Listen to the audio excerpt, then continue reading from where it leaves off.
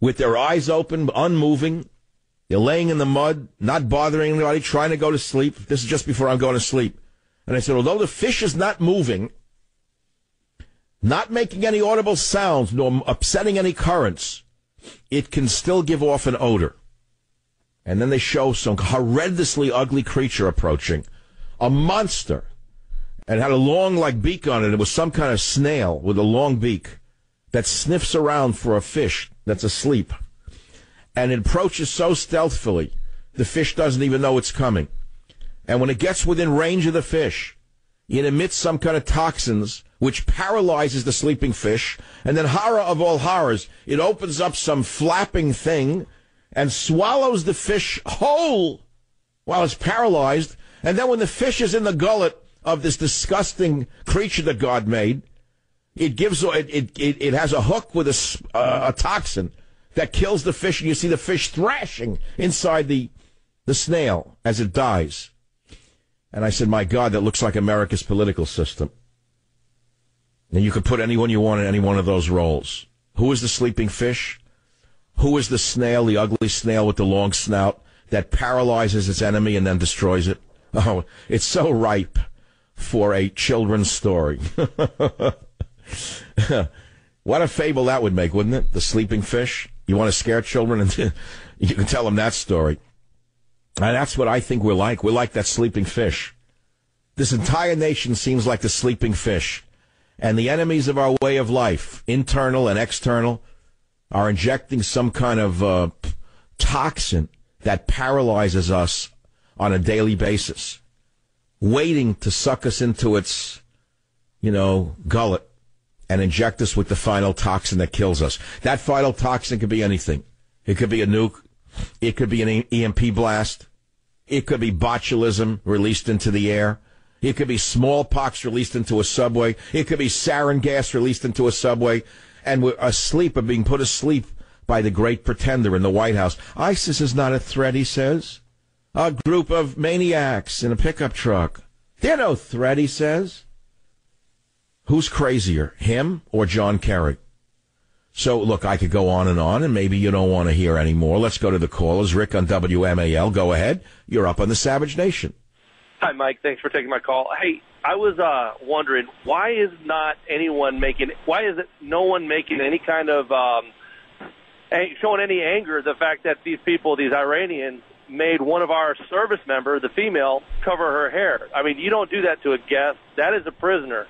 And the fact that... Well, I can save you any anguish on that one. Hillary Clinton voluntarily did it, and so did Nancy Pelosi, so I don't think it was a great a burden on the female sailor to cover her hair. I mean, Pelosi did it. Hillary does it. They all do it. They surrender themselves. They surrender their own dignity. See, when they know that when in Rome you do as the Romans do, but it's apparently when they come over here, they don't do what we do. They want us to do what they do. How's that work? That's what you do in a conquered nation. You come into a nation, and instead of following their laws, you tell them, drop dead, follow Sharia law. That's the nation of a conqueror, a conquered nation. I agree. The only thing is that I was in the military, and I know for a fact that there's not a single female sailor that's on a fast boat that would do that willingly at all. And that does not exist. And nobody brave enough to be on a fast boat is going to do that. That was. Rick, were you on these fast boats that were captured by the Iranians? That type of boat, rather? No, I was not. But I've like I said, I spent years in the military. I know personality types. I know what kind of characters are on these boats. They're not timid people. Well, John Kerry was on one in the rivers of Vietnam. What does that tell us? God, you got a point. I can't argue on that one. Okay, I'm sorry. I don't mean to degrade your argument, but he was on one. 855-407-282. Let's go to WDRC Radio. John, you're up on the Savage Nation. What's on your mind? I watched the whole speech last night, and I actually saw some disdain, anger, disgust, and hope in the faces of the Joint Chiefs of Staff. You did? I saw men who had been compromised, and they looked like they were being led around on a string. Well, yeah, but I did see anger and anxiety in that regard. Waiting. Well, when Obama was sitting there denying that ISIS is a threat to us, did you see anything on their faces that indicated they knew otherwise? I did. I thought I did, indeed, yes. Maybe you are projecting your own concern, because it looks to me like they're very happy campers working for the great commander-in-chief, Well, the academic commander-in-chief, who says that there is no threat from ISIS. and I know from your book, Stop the Coming Civil War, how Obama's degraded the military and replaced all the good commanders countless times. And I'm sure you think that these gentlemen are his puppets, but... Well, here's the thing. They're braver men than I am. They have served in combat, which I have not done.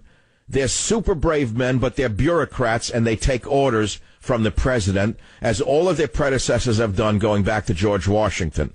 That is a given.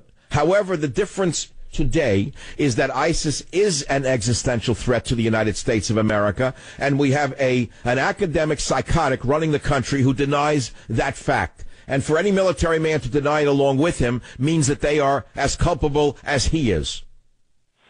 Thank you for the call. I don't know how else to say it. That was a nice little diatribe and speech. It's true. I'm studying the hermit crabs. I want to buy a bunch of them. They'll become my new silvermouth turbo shell, polished. $2.50. Silvermouth camo shell, $10. It costs that much, a used shell? That's not a hermit crab. Green Bruneus shell, 75 cents. I see people in Florida walking the beaches, cleaning up the beaches.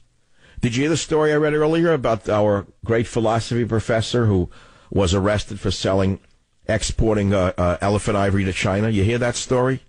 Did you hear what I said the punishment should be? Mr. Zhang was exporting elephant ivory to China. Now, you know, again, I'm going to repeat it so you hear me. I support those who protect our elephants. They're the most noble creature on the planet. They're not a hermit crab. They all may want to live, but the elephant is in another category. And to let people hunt them for their ivory, killing them sometimes while they're alive, taking the ivory out of their face, I mean, it's beyond comprehension. But then when you see what ISIS does, you can understand what the Africans do. They're no different. They hunt elephants from helicopters, some of these governments. They execute these elephant herds with machine guns. They leave the babies crying for their mother, and they kill the mother in front of the baby's eyes and take the ivory away to sell it to the pigs in China primarily. And now we have a Chinese professor here from China, philosophy professor, caught exporting the ivory. You hear this? There's only one punishment for anyone who deals in ivory. Strip them naked, drop them in the jungles of Rwanda naked, and let them know what it's like to be a hunted creature. Back in a minute.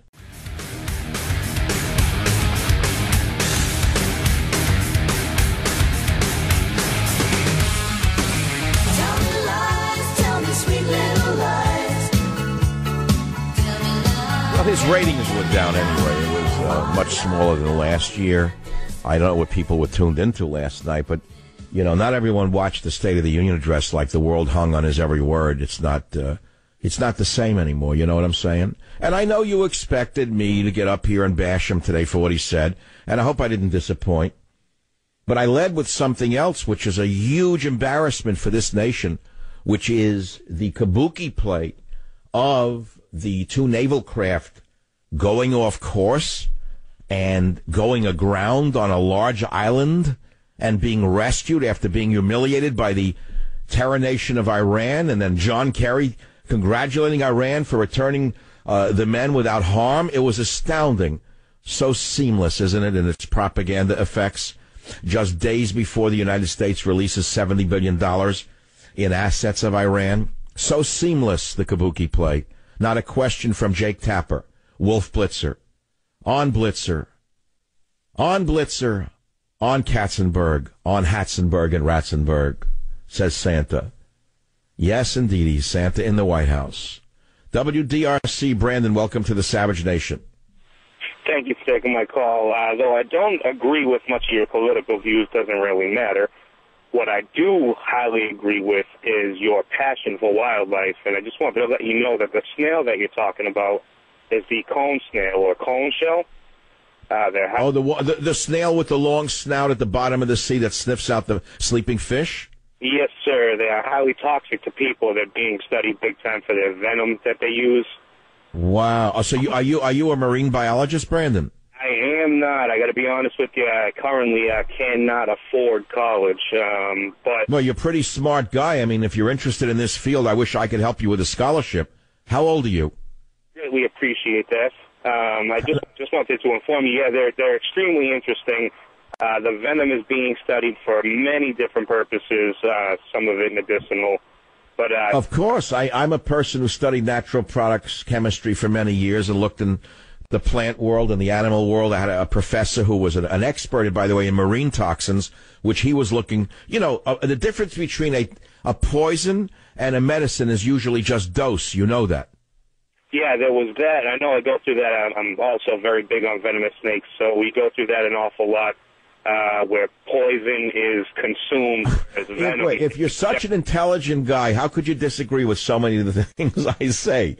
I don't say them for effect, Brandon. I study the natural world and I study the political world with the same analytical mind. I mean, I don't come to these conclusions because I go into it with a bias.